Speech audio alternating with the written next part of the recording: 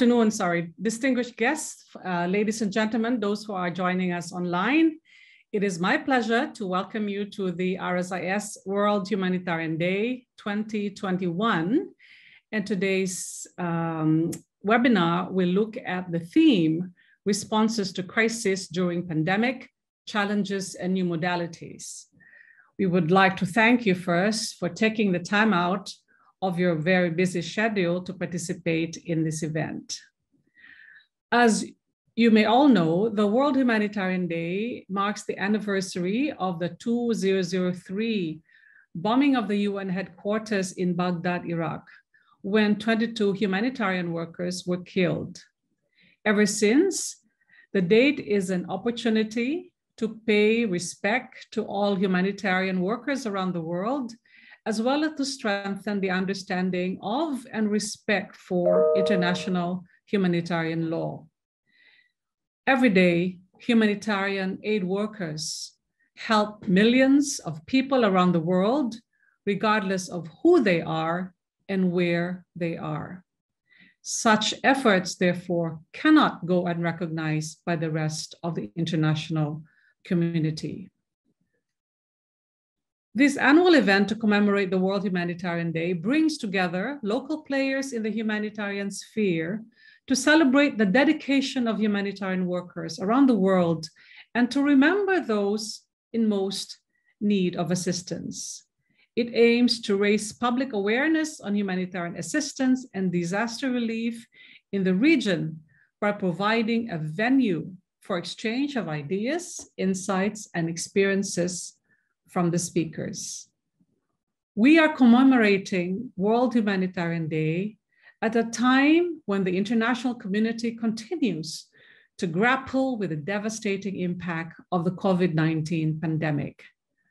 What started out as an emergency response to curb the deadly disease has evolved into a protracted crisis management exercise, straddling the boundaries of humanitarian and developmental actors with significant implications for governments and for non-state actors.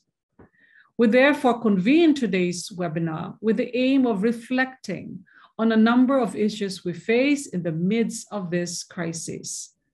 Specifically, we will examine, one, the challenges faced by the humanitarian sector during COVID-19, two, look at potential solutions and initiatives to help alleviate these challenges. And three, look at the risk perception and its effects on crisis management.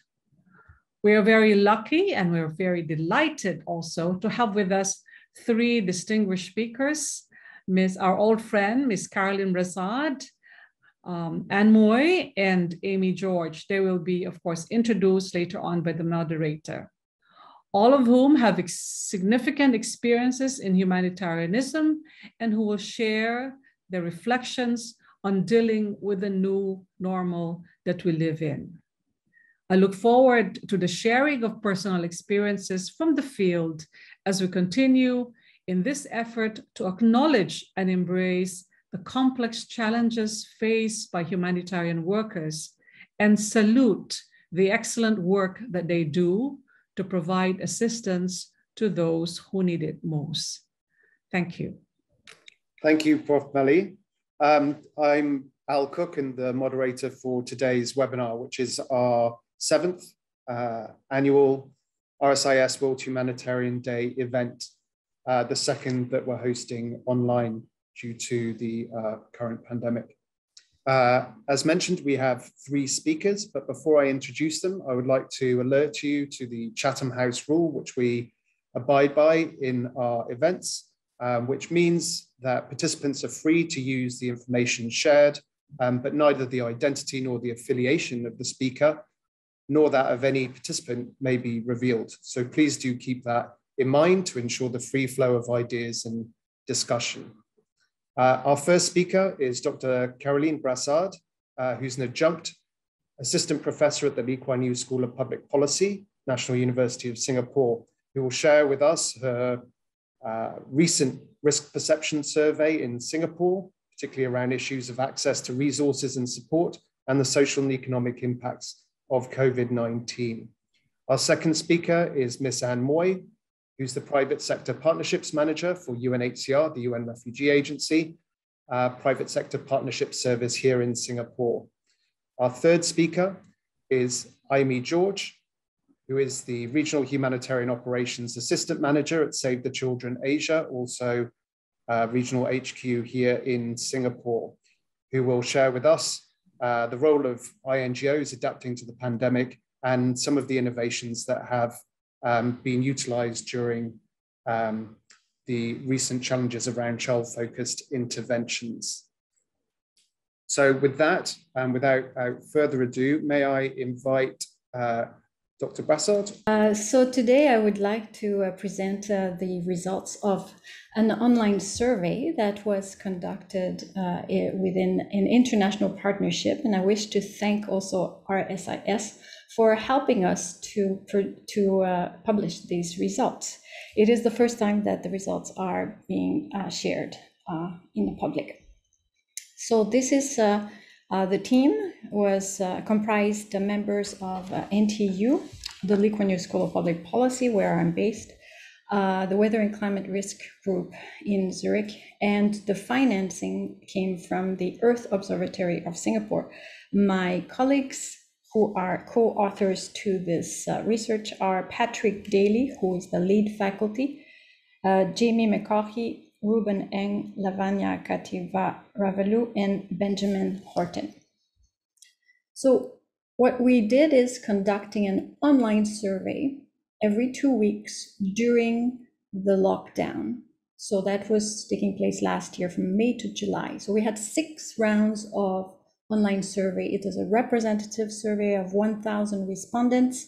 And I have to insist that the respondents were only Singaporeans and PRs. No other group were included in our research. So if we recall that the cases of COVID-19 were very pronounced, so in April, leading to the lockdown that started in early May. So the government imposed strict border restrictions, closure of non-essential businesses, people started working from home, students had home-based learning, and there was isolation of migrant workers in the dormitories, mandatory face mask temperature screening, and contact tracing. And this was compensated to support the households with financial support, subsidies, and distribution of personal protection equipment. So I would like to share the results of the 3 publications that recently came out this month. So the first is about the social economic impact of COVID-19 mitigation measures on Singapore citizens. So you can see here that the majority of respondents actually felt that one of the major disruption was on social interaction and socializing. Also visiting extended family. In particular, for the second part, the visiting extended family, the unmarried and retired people were more likely to report that as a disruption. In terms of exercising and sports activity, which is the 3rd biggest disruption, we had males more likely to report that disruption than female. For household income, we had the age group of 25 to 34 years old that were more likely to report disruption in household income. I would like to just mention the last one on household harmony. 16% of our respondents mentioned that was disruptions at that level, and especially unemployed respondents, but respondents of 55 years and above were less likely to report that there were some disruptions at that level. We also had economic disruptions, such as disruptions in employment. Younger workers in Singapore were more likely to report being asked to work from home rather than older workers, proportionately. People between 25 and 44 years old were more likely to report having their hours increased rather than other age groups. Malay respondents were more likely to report disruptions to the ability to pay living expenses and to pay debt compared with other ethnicities. Malay respondents were also more likely to report that they were worried about their financial situation, ability to pay bills, etc. They were more likely to report being retrenched, being put on furlough, being put on unpaid leave compared with other groups. However, respondents of Chinese ethnicity were more likely to believe that the economic situation in Singapore would be going into recession in 12 months compared to Malay respondents. So interesting perception difference. Full-time workers were more likely to report having their hours increase, whereas part-time workers were more likely to report having their hours decreased. So we'll move on now to the second publication, which is access to resources. So here, I would like to show one more graph. So we had average percentage household reporting a lack of access to these resources. Next slide. So income, savings, financial resources, exercise facilities, having a personal vehicle, space for working from home were the top lack of resources.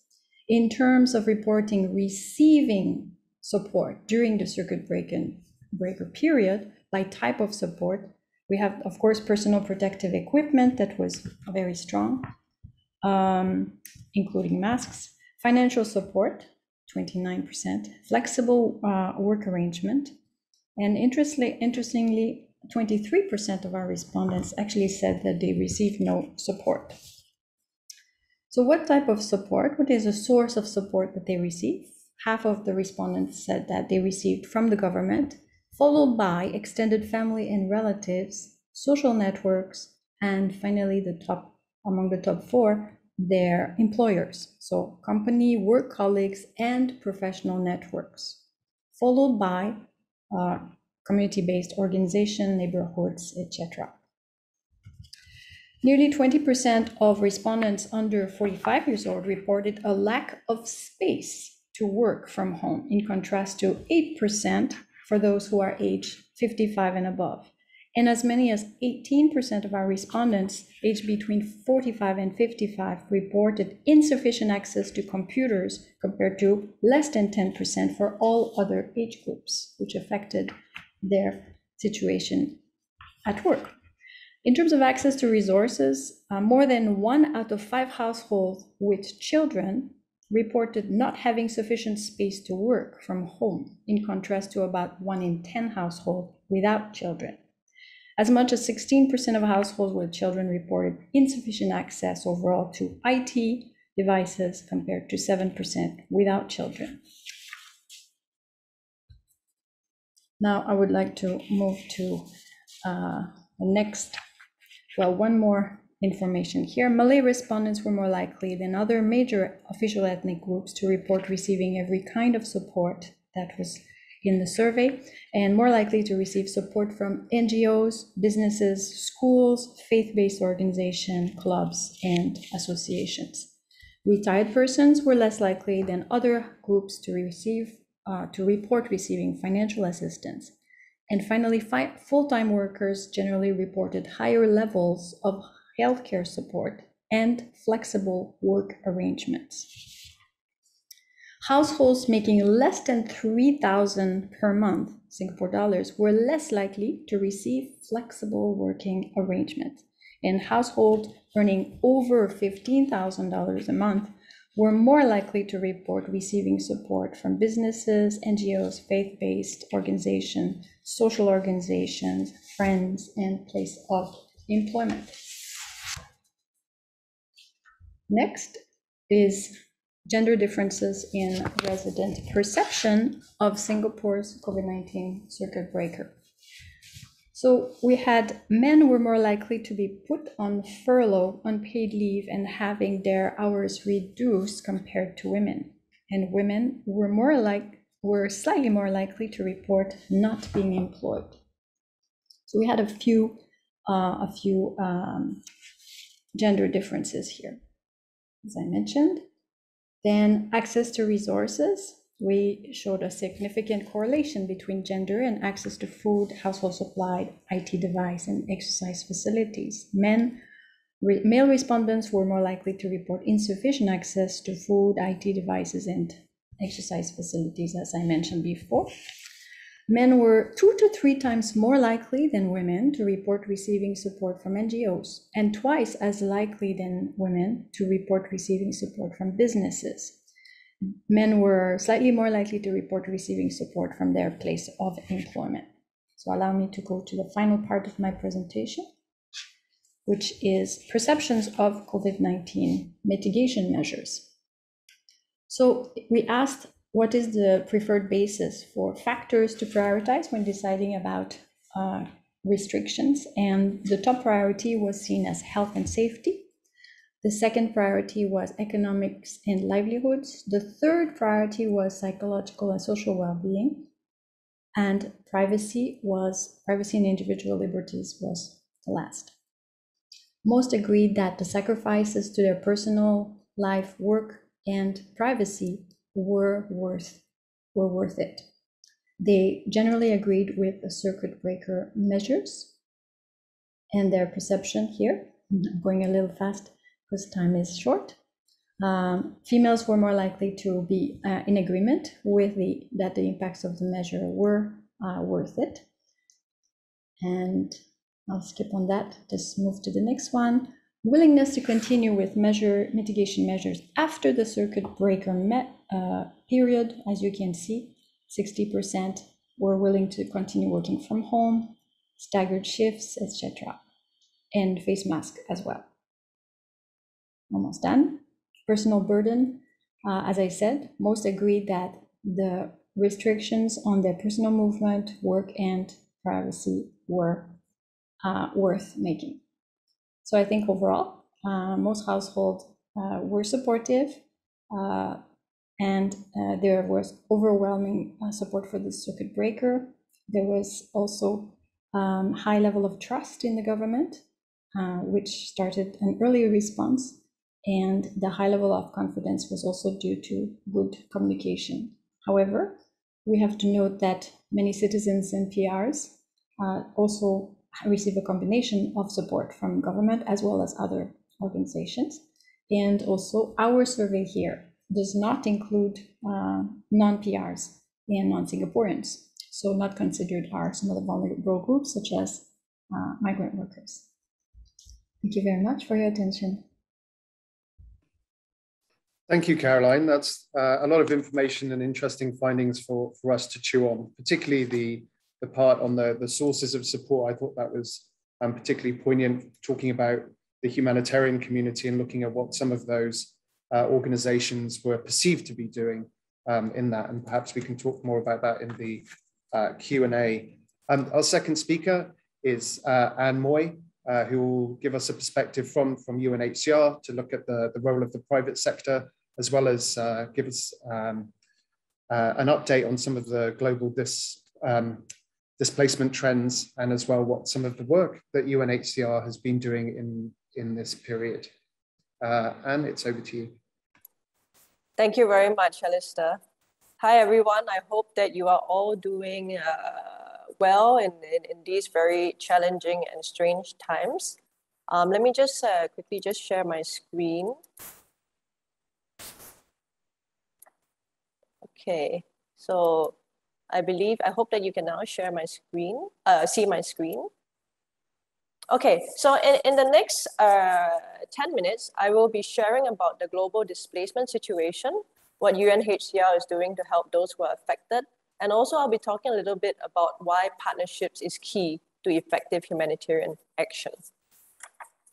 Okay, so for those of you who do not know who we are the United Nations High Commissioner for Refugees. Our international mandate is to save lives, protect rights, and build a better future for refugees, internally displaced persons, as well as stateless people. So some of you may be wondering, who and what exactly are refugees, internally displaced persons, as well as stateless people. So, well, refugees and internally displaced persons are essentially the same in the sense that they were both forced to flee due to war, violence, or persecution. The only main difference is that refugees have to cross borders in order to be safe, whereas internally displaced persons, they are finding safety in different cities, provinces, or districts within their own countries. Then we also have stateless people. These are people who are not considered as nationals by any state under the operation of its law. In this slide, I just wanted to share a few key figures related to the displacement situation. So at the end of 2019, there were over 80 million forcibly displaced people worldwide. That's approximately the population of Germany. That's also 1% of the entire global population. Of the 79.5 million displaced, 26 million are refugees and 45.7 million are internally displaced people. And now if I could just draw your attention to this little chart here on the left, you will see that in 1990, there were over 40 million possibly displaced people worldwide. And in a span of just 20 years, the numbers have doubled to 80 million. So these numbers just indicate how big of a crisis this whole displacement situation is. So how does UNHCR help the displaced? So at this stage, I would like to share that refugees usually leave behind everything in order to be safe. They leave behind everything to make the dangerous journey to safety. So that is why it is so important for us to rush in life-saving assistance such as shelter, food, water, as well as medical care. So right now, for example, there is a humanitarian crisis in Afghanistan. Around 550,000 Afghans have been newly displaced inside the country due to conflict. Many families speak of having to flee, of having to leave at just a moment's notice with only just the clothes on their backs. So UNHCR, we seek to assist these people by providing emergency shelter and core relief items such as tents, hygiene kits, blankets, sleeping mats, kitchen sets, as well as PPEs. So in this picture here, you will see an internally displaced Afghan. You can see around her, what she uses for shelter. So for our aim is to provide better quality shelter for the displaced. So apart from providing critical life-saving aid, we also focus on safeguarding their rights by ensuring safety, documentation, and access to education and skills. So more often than not, refugees and displaced people, what they want is to be self-reliant. And so we do whatever we can to help them get there. So one of the most effective ways people can rebuild their lives with dignity and in peace is through the opportunity to work and earn a living. So wherever possible, we seek to promote livelihoods and economic inclusion for refugees. So you can see here in this picture, this is a young Venezuelan refugee in Ecuador. She's making a food delivery using electric bikes provided by UNHCR. Ultimately as well, refugees, they need a safe place to call home where they can build a better life. So we help families and individuals return home when it is safe to do so. We also enable them to settle and make a positive contribution in a new community if they are not able to return home. So in this picture, you will see refugees from different countries and backgrounds being resettled to the US. Okay, so COVID-19 has brought about a wide range of challenges for everyone, and refugees have not been spared. In fact, refugees are especially vulnerable to COVID-19 as well as other communicable diseases due to geographical mobility, instability, overcrowded conditions, often inadequate access to hygiene and sanitation, as well as variable access to quality essential health services. COVID-19, unfortunately, has also brought about negative socio-economic impacts for refugees, because refugees, they have the least secure livelihood options and are often dependent on daily labor or small-scale business options. So for example, some of them, they run small little market stores. So with COVID-19 and all the associated restrictions, these populations have lost their livelihoods. So you will see here in this picture, these refugees on a Greek island. They are queuing up for assistance such as food and other essential items. So how has UNHCR taken steps to mitigate the spread of the disease among refugees? So we have been participating in national COVID-19 preparedness and response planning, and also advocating for these plans to include refugees. We have also been purchasing supplies like PPEs for our health partners, purchasing medicines as well as medical supplies. We have also been improving water, sanitation, and hygiene conditions by increasing the number of water points and the quantity of water provided, and also by increasing the number of hand washing facilities. We have also been strengthening communication with communities and disseminating fact-based information on preventative measures such as hand washing, social distancing, self-isolation when needed, as well as where to access healthcare services. So here in this picture, you will see Hannah. Hannah is the lady in the yellow vest. So Hannah is a refugee who has been trained to be a community-based protection volunteer. As a community-based protection volunteer, Hannah passes on information to her community about COVID-19 and also how they can change their hygiene behaviors to prevent the spread of COVID-19 as well as other illnesses. We have also been ensuring that people who are extremely vulnerable to the pandemic receive assistance in the form of cash. So cash assistance is a critical modality, and with COVID, refugees receiving cash grants, with COVID, refugees have been receiving cash grants several months upfront so as to reduce the unnecessary movement to collect cash. So we find that this cash assistance is actually very helpful as it allows people to use the cash to buy food, soap, water, or pay their rent in the event of a lockdown. And we have also been providing improved shelter and settlement conditions to reduce density and overcrowded living conditions.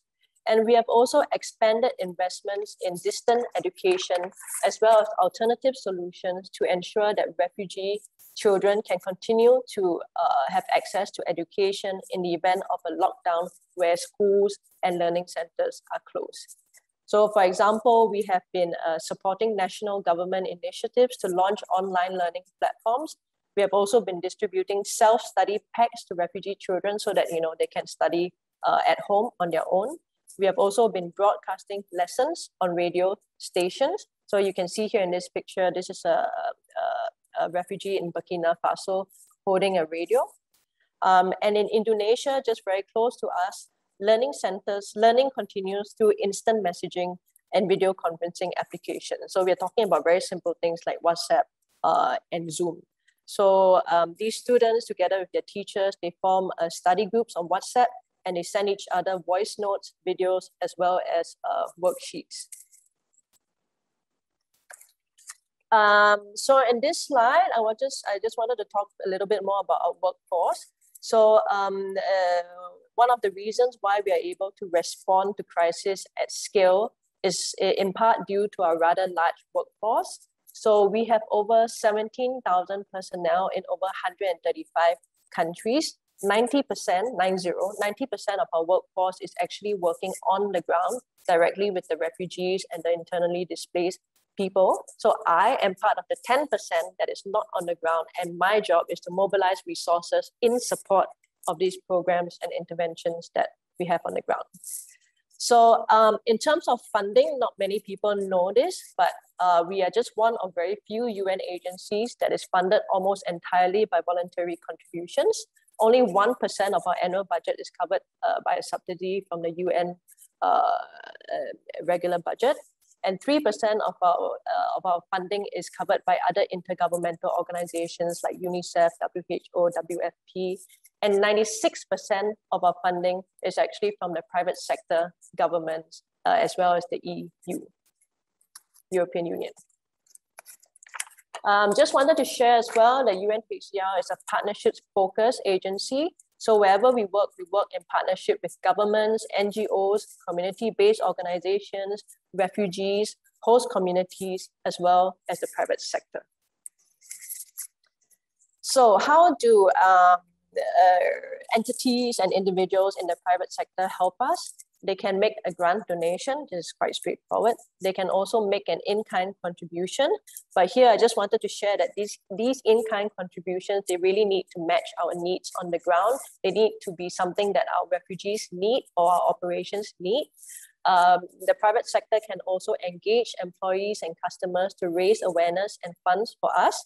So for example, in the UK, Vodafone organized a charity bike ride for their employees, and their employees collectively raised 1 million for UNHCR's education programs.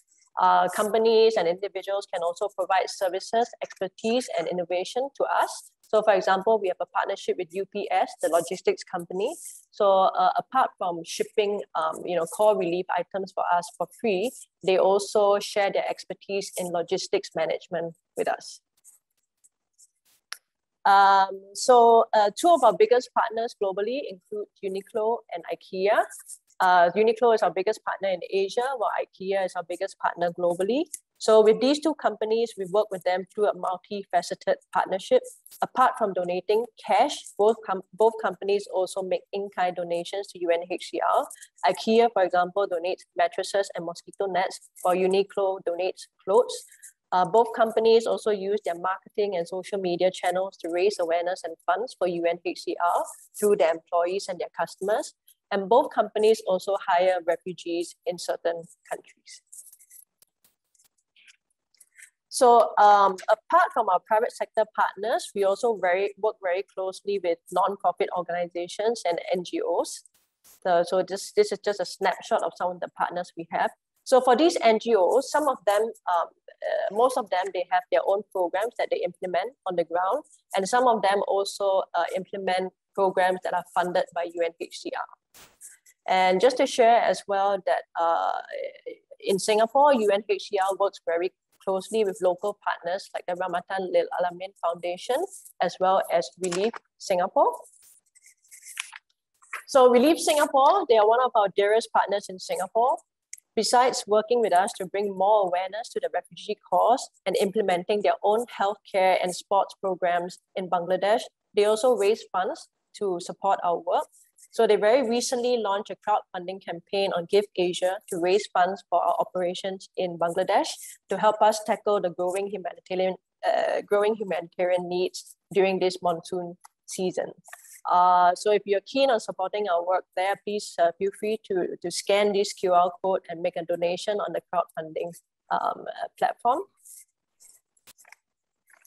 And I just wanted to close this my presentation by leaving you a quote from Khaled Hosseini. This is an author, UNHCR Goodwill Ambassador, as well as a former refugee from Afghanistan. Refugees are mothers, fathers, sisters, brothers, children with hopes and ambitions as us, except that a twist of fate has bound them to a global refugee crisis on an unprecedented scale. Okay, so with that, I would like to, my slide cannot move. With that, I would like to conclude my presentation, and I leave you here my email address and my number. Thanks, Anne. Without further ado, I'll move straight on to Amy George, as we're close on time here. So Amy, if you'd like to share your perspective on some of the developments from the regional perspective in Asia and the work of SAVE. Thank you so much, and thank you again, RSIS, for the kind invitation.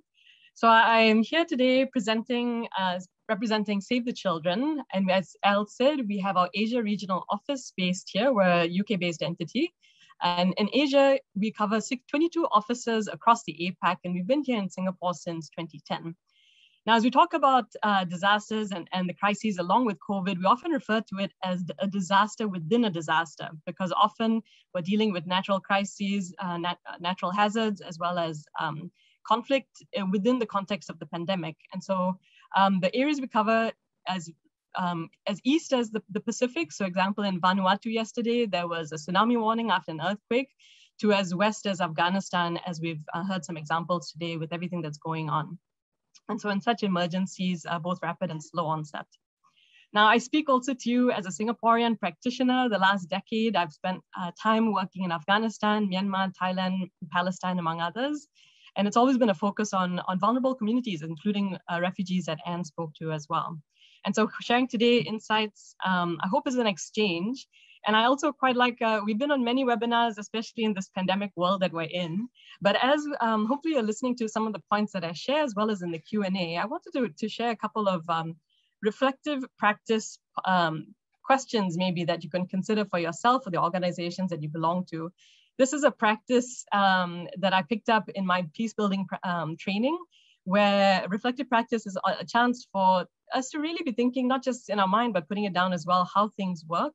How we've learned from our experiences, and how do we develop on experience-based theory as well. So I know that the participants today come from a background as academics, as practitioners themselves, and I hope that this tiny exercise, or at least exposing it maybe, will allow you to take it up in your own time as well. Now, in terms of challenges, we've even just following the news, we know there's plenty, but there's two in particular that stand out from our view, if I could say, representing international NGOs or even national and local NGOs.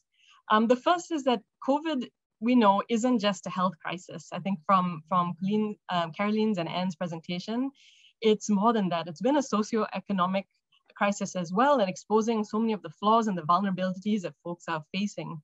And especially now when we're facing just COVID fatigue, right? Wave after wave, lockdown after lockdown. How do we work through that and still support people as best as possible? And so using it as an example, Save the Children, we focus primarily on life-saving services in maternal and child health. And so we looking at acute malnutrition. We oftentimes it's not just COVID that's hurting communities. It's often the fact that there's poor coping mechanisms, ways for people to manage because they're impacted socioeconomically, and that's also where loss of life happens. So just wanted to point that out as a first challenge. The second being, it hasn't quite been mentioned yet today, but just the impacts of climate change. We know we're living through it even as Singaporeans, those in the region, but because it's transnational in nature, it's happening more frequently and more intensely than ever before, so that it's really been difficult for communities to recover from it, and less time really. We all probably came across last week's IPCC report telling us about the worst consequences of climate impacts. We're seeing it now with current weather, extreme weather from the Siberian wildfires to all over Europe. And actually this year's World Humanitarian Day highlights the immediate human cost of the climate crisis. And so I thought it was important to consider that as we think how we can be taking meaningful climate action within our own spaces we're in, whether private or public, persuading leaders to be engaged in the issue. And of course, you've probably heard the expression to build back better as we're thinking about COVID recovery plans. It's also a great opportunity to think about how do we not just reduce risk of both the pandemic, but also thinking about climate disasters in that light as well. So I just wanted to reference that.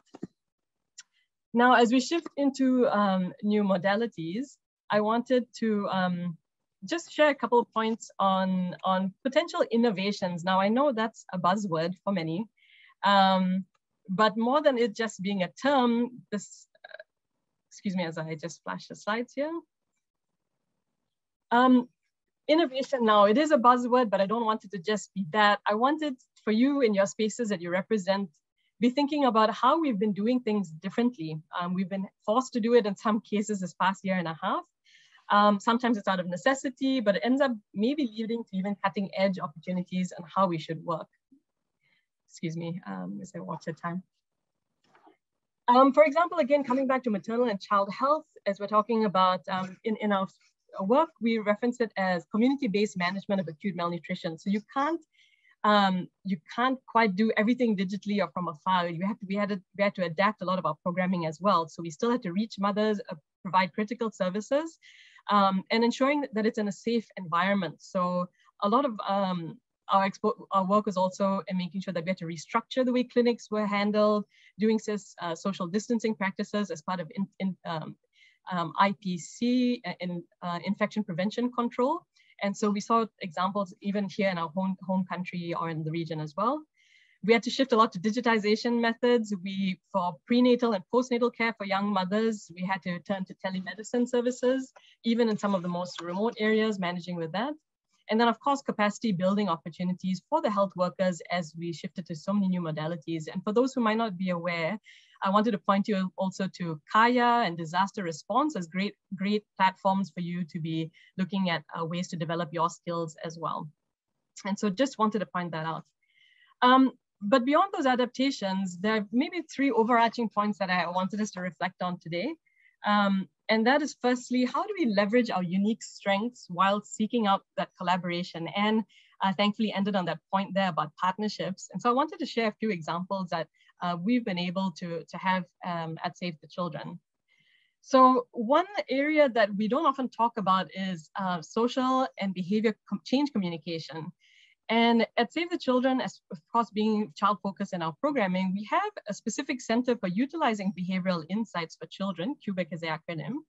And we've been tying up with private partners as well to think about how we can be not only promoting, for example, COVID vaccination uptake, but also helping in any way to help us return to this new normal, right, in this world we're in, as well as mobilizing children and youth as vaccination champions. And so we have these platforms that we call digital hangout spaces where youth from across, either within their country or across borders as well, get to meet in virtual spaces, discuss what they're thinking about. And a lot of it is picking up on those behavioral insights and trends to be thinking, how do we not only encourage uptake and promote it, but also, of course, tackle misinformation that's out there, right? Another core area in the work is what we reference as RCCE. It's called Risk Communication and Community Engagement. Now, for organizations, wherever your means are, we all have our own scale and scope where we are able to tackle infection prevention and control. And so I wanted to bring up an example from Afghanistan, working with the mobile company Viamo, and also the public health at the time, where we facilitated these. You didn't need anything high tech. It was very simple phones, which is a basic that folks have. To be able to access information, you kind of put prompts in to learn about prevention, resilience, and well-being for parents, caregivers, and children as well. So, you know, it's important that we kind of leverage our strengths at Save the Children, being child-focused, youth-focused, and seeking out these collaboration opportunities going forward. My next point to touch on is the importance of efficacy of, of preparedness and what we call anticipatory action within the disaster life cycle. So with any, you know, even in project management, any of the fields we're in, there's always preparations before, during, and after. And for our line of work as well, it's really important to address potentially catastrophic impacts on children in the years ahead by strengthening our emergency preparedness at all levels.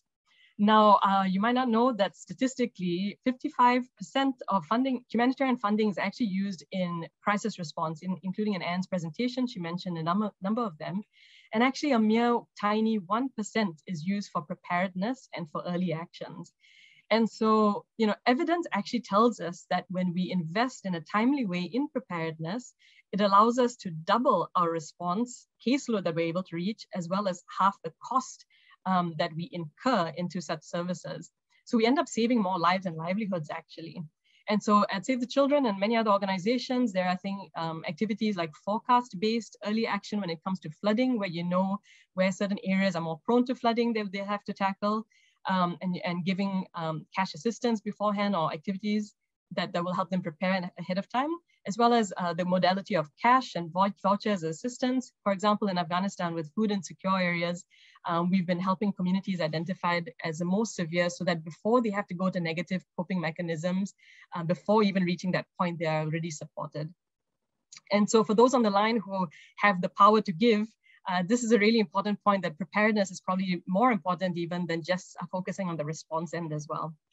Lastly, and I know I'll have to watch time as well, is I wanted to speak kind of maybe at a head and heart level of what it means to revive humanitarianism and solidarity in our sector.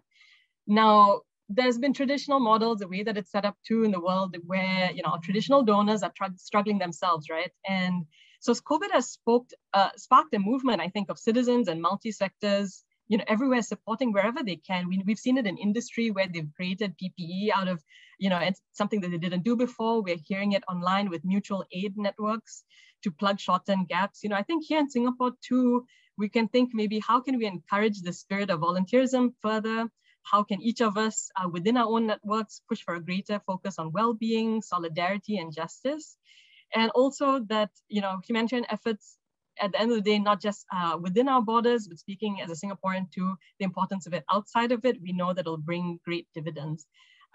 So I'll leave it there, and hopefully we have a chance to get to some questions during the Q&A as well. Thank you.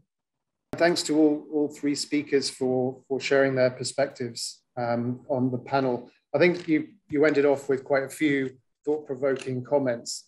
So I might just swing them back to the other panelists here and to ask them perhaps what they think about the way in which we understand humanitarianism or humanitarian action has changed in COVID.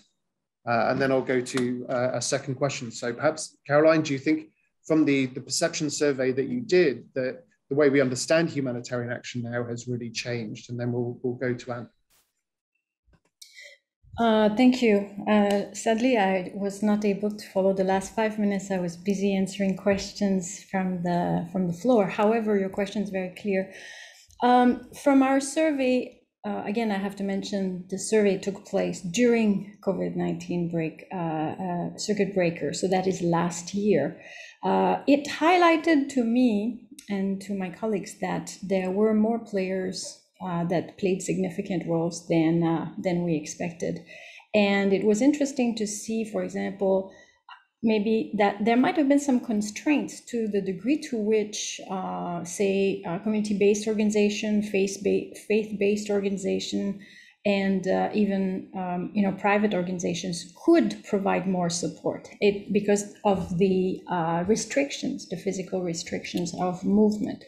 So what I think this leads to is the importance of recognizing that perhaps we need to focus more on enabling a multiplicity of actors and facilitating their involvement in a more significant way rather than trying to centralize help. So proximity to communities will always be an advantage to being able to know what are the needs of these sub segments of the population. And that is a network that may not be formal, that may be informal. So I think that we've seen, at least since the circuit breaker, how informal networks were enabled through social media by forming these emerging spontaneous type of fundraisers for different groups, especially I'm talking still in Singapore.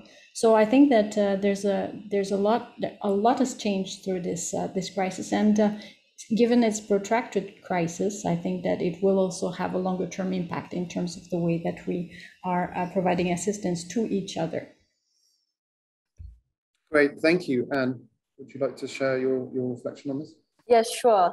Thank you so much for the question. And with UNHCR, the COVID pandemic has really affected our operations in quite a number of ways.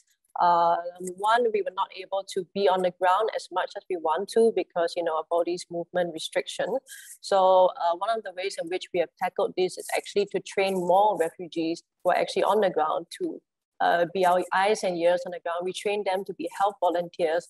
We train them to go around actually spreading fact-based information about COVID-19 through the community members. Another thing that has affected us a great deal is our ability to ship supplies all over the world, all these core relief items, as well as the PPEs. So we looked internally within the countries, within the refugee camps, within the settlements themselves, and we have trained all these, for example, there's a lack of PPEs, so we have asked our refugee tailors to actually make reusable face masks for us, because since we're not able to supply this as much as we would like to. And then obviously, the pandemic has also caused a lot of learning centers to be closed as well. And that's why I mentioned earlier that we have increased our investments in distance education. We have tried to move all these education lessons online. Thank you. Great, thank you. So I'm going to return to Aimee in the discussion here, just to ask you about the role of anticipatory action. There's a question there from Dr. Lina Gong. But the broader question here is that we're moving towards an ever-ready system, that we've always got to be looking forward to the next potential disaster and look at institutional transformation. So perhaps you could share a bit about what SAVE is doing in this space in terms of changing the way it operates in its operations. Yeah, thanks for the question, Lena. Now, shifting has many meanings, of course, and so a larger percentage is what the hope is. And so we've got very targeted, I think 15% is a target. I mentioned earlier, 1% kind of on average globally is where preparedness resources are put. So we've actually targeted 15%. And so we have a flexible fund where our country officers are able to tap into, and always seeking it from external support as well, so that we can be planning. So within the disaster cycle too, we consider, even before something happens, looking at triggers for something like slow onset, for example, with the drought. You can identify food sources that folks are having, livelihood opportunities within the household, whether people are able to access things. So those are certain triggers that happen in slow onset, so that you know ahead of time, okay, something bad is about to happen. Instead of waiting for it to happen, let's do something about it. So a more recent example, of course, before the current crisis in Afghanistan, it's already had another disaster on top of that, which is with the drought that was declared last month. And so we identified in some of the most vulnerable communities, homes where there are women-led, child-led, folks who might be disabled, more vulnerable communities, where they might be needing extra support on food items or cash to be able to purchase certain items, so that before they have to go into negative coping mechanisms, for example, children going out to labor, or not to save another mouth having to be fed, being into forced marriages, before they have to resort to those things, we're helping take care at the individual level and household level, so that it prevents them from negative impacts afterwards. And so that's one example, as one with flood preparation as well. You kind of know in a seasonal hazard like that, certain flood prone areas, and doing the same thing, identifying vulnerable communities, so that ahead of time, before the triggers happen, communities are prepared. Great, thank you. There is a follow-up question in the Q&A chat, but I'm conscious of time and want to have space for each of you to have one more round. So if I just mention that there's a question in the Q&A function from Carla Lim asking, have you received any pushback from donors over investing in anticipatory action and the predicted scenario doesn't eventuate? So hold your thought on that. And I think there's a broader question which I can pose to all the panelists here. And this is from Louis Montesclaros here at RSIS, who's asking about the current challenges, and I'm going to paraphrase here, so it's quite long. The crisis that we've seen through COVID has really blurred the boundaries between humanitarian and development actors. So how do you think this is going to cause us to rethink the way in which the humanitarian community works with other sectors? And what does that mean for us going forward? And that will be the last question for each of the panelists. And if you can perhaps end with a couple of final thoughts, please do so, but you have 2 minutes each, and I'll start with Caroline. Thank you. Yes, I mean, it has always been relatively frustrating to see that humanitarian actors sometimes did not see themselves as playing a big role in the longer term development because of the focus they had. And now I think that, I mean, there is a recognition that there is a continuity. It needs to be more synergistic as well. I mean, now I'm speaking from my other hat as working in a faculty at Brak University in Bangladesh, where we also work on the refugee crisis. So just to expand this discussion further. And we've been approached by, Médecins Sans Frontières and others who, before were saying that, no, we're not development agencies, we are humanitarian and focusing on relief, etc. And now they want to join forces in terms of the advocacy work. And why? I think it's because of the recognition that the major crises that are affecting us now are protracted. And we do not see them as in isolation in short term, and they are compounded. As we were just discussing earlier, climate change, as well as refugee crisis, as well as the pandemic. So it's very difficult now to kind of compartmentalize the work. So I'll end on that to ensure others can speak. Thank you. Okay, Anne, your 2 minutes, please. Okay, so mine will be less than 2 minutes. So I think for the refugee cause, it's very important to consider the humanitarian aspect as well as the development aspect of things as well. Like I shared earlier, when refugees first take flight, the immediate things that they need is shelter and core relief items just to guarantee their survival. And then after that, they don't just want to live, they want to rebuild their lives. But that's where we give them the opportunity to gain some income generating skills. We give them livelihood opportunities. We want to provide them with the tools to be able to rebuild their lives, because when they rebuild their lives, when they're able to work, they also contribute to the local economy as well. And that creates a good relationship between the host communities and the refugees. So I think humanitarian and development work goes hand in hand. Thank you. Great, thanks. Jaime, and just a note about the pushback, and then if you can comment as well on the humanitarian development divide as it's traditionally been referred to. Thanks. Yeah, for the pushback, I typed an answer, but just to quickly say, thankfully, folks tend to be coming around, but that it also differs with some of the more traditional institutional donors. We tend, depending on our donor funds, it's usually the ones who are more flexible and have quicker to be able to turn around and seeing the importance of having flexible funds to be able to use it as necessary. But yes, COVID has opened everybody's eyes, and thankfully within the sector, we're realizing that even beforehand, what we can be doing before things exacerbate, that's very much in the direction. But as I said, statistically, it's still a very small number, and besides increasing the pot, we need to be thinking about how we can better apportion the pot as well because we know that it is going to be limited, unfortunately, as trends go. And yeah, the nexus, it's an interesting one, especially working with the refugees community, and especially in protracted contexts where that humanitarian development divide is so blurred. We recognize now that we have to be thinking long-term, not just in the relief recovery stage, but it's been rhetoric for a while, and more needs to be done. I'll have to leave it there quickly, but thanks for the question, Jose. Great, thank you. And thanks to all the panelists. I think we've had some really interesting perspectives shared here in our quick fire one round, or 2 rounds now and 1 hour of the perspectives. So thank you all very much to the panelists, and maybe I'll just turn back to Prof. Melly to say a few words to wrap up the 1 hour webinar. Thank you. Thanks, Al. And again, let me echo my thanks to all the 3 panelists.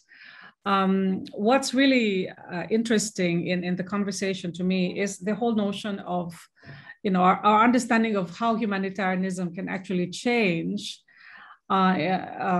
especially when it comes to, when it's compounded by another crisis, which is of course the pandemic. And sometimes when we think about the pandemic, we don't think that it is a humanitarian crisis because it's a medical crisis. But as it turned out, and especially hearing from practitioners on the ground, that we really need to be able to see and to understand how these kinds of events can cut across the kind of already humanitarian challenges that we face. I thought that was really my main takeaway. But the other is this whole notion of what happens when mobility is affected as a result of the pandemic. And I like the point that was raised, I think it was you, Carolyn, who talked about proximity, right? That, you and Anne's point about if you're not there, then you try to tap on the resources that you have on the ground. And for refugees, you tap on the refugees themselves who have benefited from the assistance from other actors and who have acquired the skills to actually provide that assistance. I thought that was really very, very helpful. And to Amy, how you sort of rethink and recalibrate your approaches in light of this new pandemic, I thought was also very useful. So overall, I mean, there's a lot of takeaway. Oh, one more thing before I forget, Carolyn, the survey that you conducted with your colleagues, and we had the opportunity to also publish as an insight, has actually received a lot of positive responses. So I think what would be good is to chop them into bite pieces so that we can publish and circulate that further. So thank you again to my colleagues in the HIDR program of this center. It's really very good. And yeah, Al, I think you should close this. Thanks. Okay, well, thanks, Melly. Thank you to everyone, and to Chris, who's been organizing this with Shin and Joey.